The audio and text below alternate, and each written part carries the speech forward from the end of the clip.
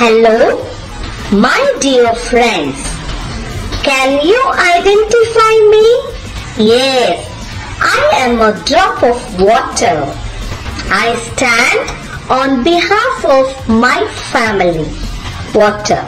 Yes, every drop counts. Little drops of water make the mighty ocean. So, I am here to share about me. I am called by the name water. Yes, I am a valuable natural resource. Do you know that? I am a valuable natural resource. Yes, I am found in different forms in the environment. I am a clear liquid, transparent, tasteless, colorless, odorless and shapeless. As you have different parts of your body, I have atoms. Yes, I have atoms. I have 2 hydrogen atoms and 1 oxygen atom. How many? 2 hydrogen atoms and 1 oxygen atom. So, I am also addressed as H2O. How am I addressed as? H2O. Dear friends, I can take 3 forms, 3 states. That is, solid form, liquid form and gas form. When I am frozen, I occur as solid in the form of ice, snow, hail, frost, etc. When I am in the liquid form, that is in the form of rain, dew, I am wet and as fluid. You use me in many ways, including washing and drinking. My another form is gas in the form of vapor, steam. Do you know that I am always present in air? In this vapor form, in the air all around you. When you boil us, we change from a liquid to gas or water vapor. As some water vapor cools, you can see us as a small cloud called steam. Yes, our steam form is a mini version of the clouds you see in the sky.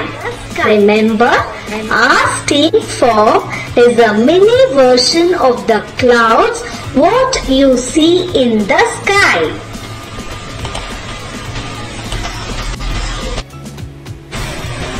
Dear friends, we on earth today have been here for millions of years.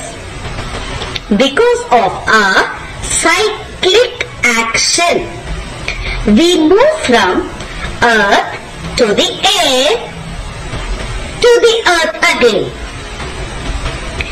We keep changing from solid to liquid to gas, over and over, again and again.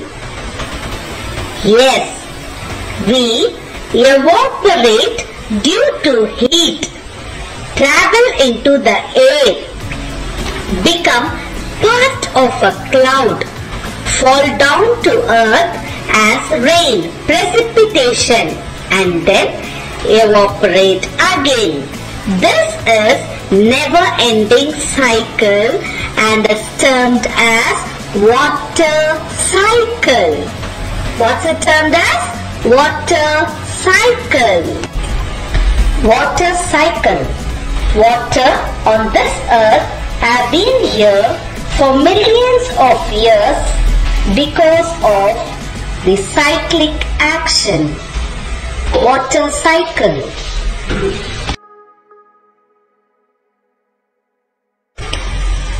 heat from the sun causes water to evaporate from oceans, lakes and streams, etc. Yes, evaporation occurs when liquid water on Earth's surface turns into water vapor in our atmosphere. When water changes into water vapor, we call it as evaporation.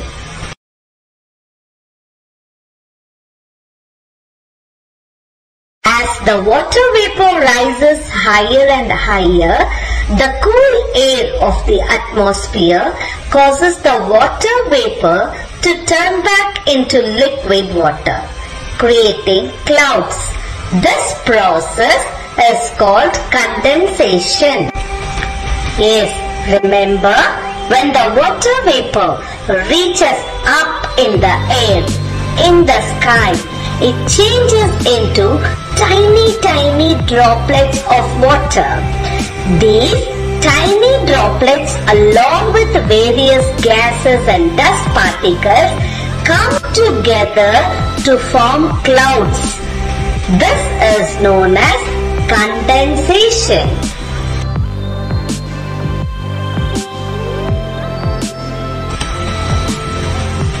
When a cloud becomes full of liquid water, it falls from the sky as rain or snow, also known as precipitation.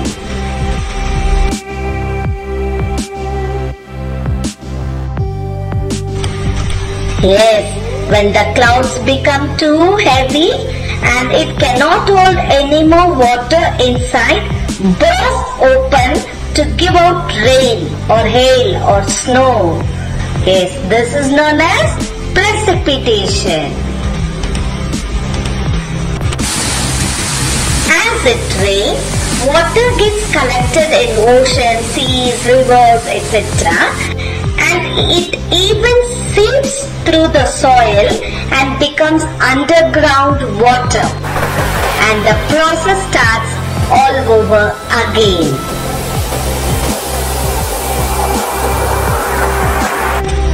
Yes, like this only. Water cycle is a continuous process of evaporation, condensation and precipitation.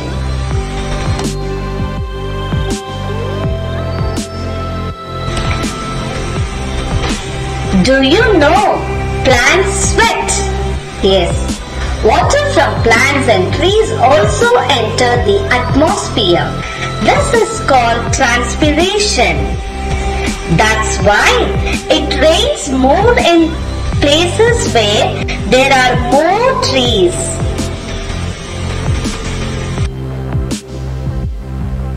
My dear friends, hope you understood what my Nanima and Mr. Raindrop told to you. Yes, there is a lot to share with you.